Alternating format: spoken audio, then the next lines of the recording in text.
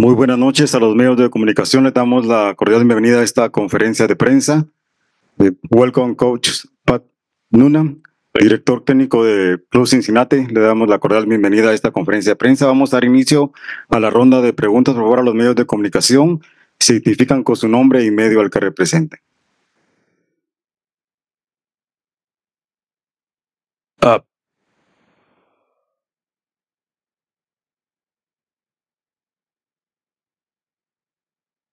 Line got pulled a little bit thin. Yeah. Was Luka and some of the other guys, were they just caught out, or were they pushing up? What was the situation there? We don't have the replays. We didn't have that all night, so I have to look at it back in terms of the turnover. And you could see at that stage fatigue setting in, both with Ian and with Luka on our left side. And it was kind of a good ball in behind, and it was, I think, the commitment to try to win it from Luka that obviously takes him out of the play. So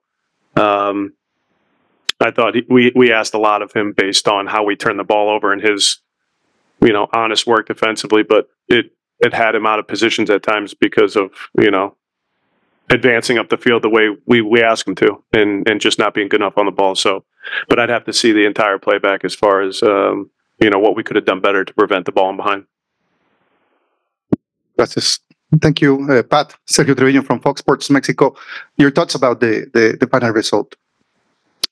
My thoughts are, not the result we were hoping for. I think the challenges of trying to advance were what we didn't do in the first leg, because I think we were in position to come in here with a lead, but we didn't score goals with some really good looks, and then obviously come in here against a good team.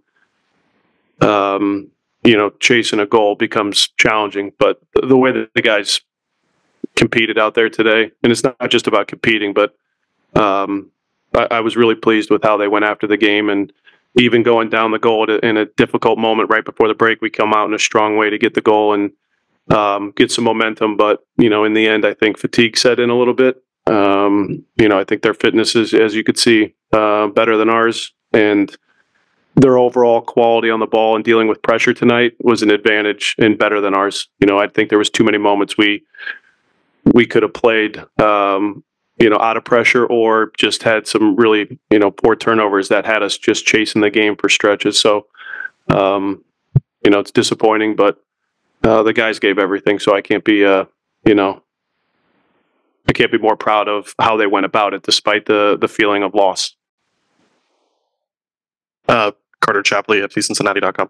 Pat, the time in the Champions Cup now over for you guys. What do you hope to take away from this experience, and what did you think of the run as a whole, going back to Cavaliers as well? Yeah, we'll look at the game and what we could have done better, but I think now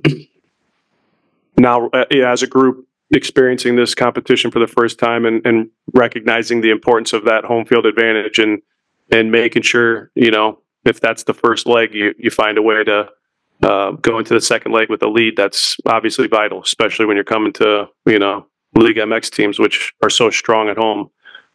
So that'll be something for us to, take into consideration and learn from. It was also a challenge as far as where we're at as a group and trying to find our best, 11 and understand, some of the new faces, how we can, improve the individual and overall play. But,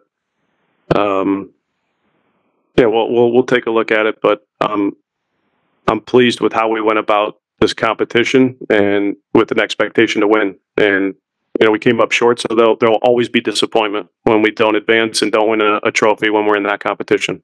And that's the feeling now. Thank you, Coach Pat. La conferencia ha finalizado. Gracias. Okay.